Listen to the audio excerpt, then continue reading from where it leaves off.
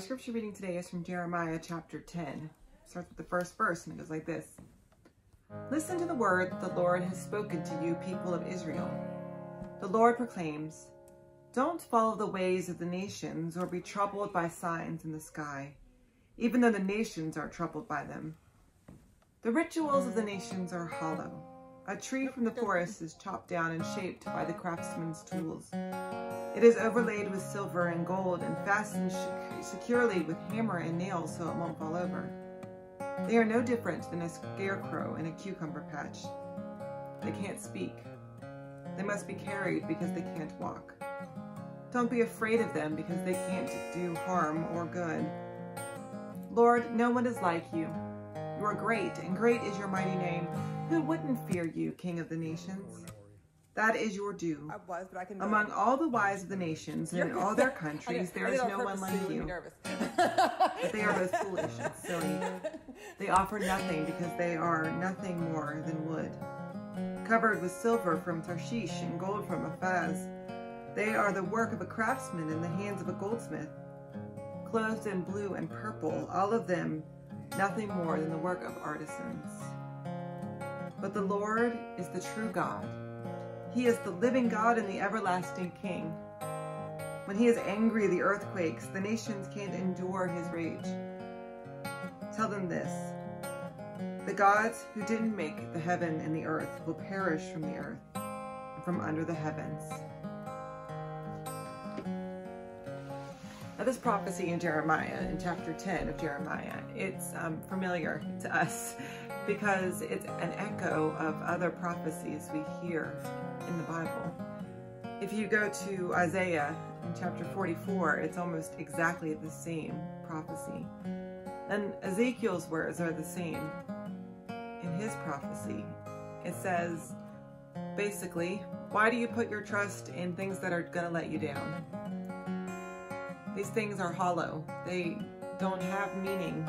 They can't really impact your life in any way. They don't care about you in any way. They are made of wood and stone. Why do you put your trust in them?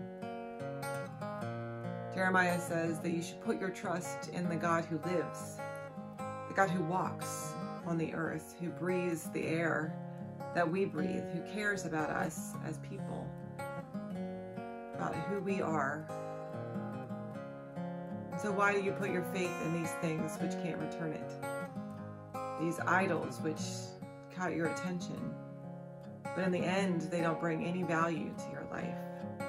They have no impact on your life. They don't see you or hear you.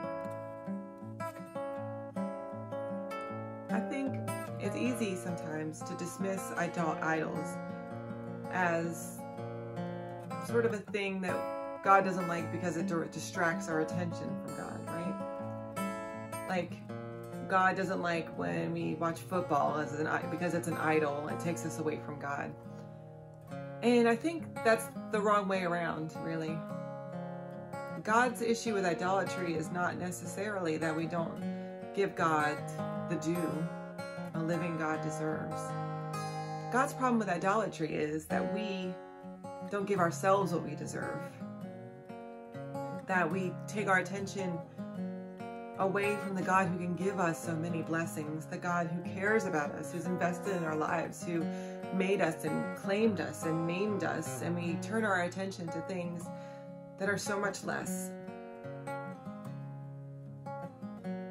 There are things we love that matter to us, that we care about. Those are valuable. But in the end, they don't care about us, right? The idols don't care about who we are in the same way that the living God does. So the problem with idolatry is not that God is jealous or that God is worried about idols impacting God's power. The problem is with idolatry is the way it makes us less than who we are called to be.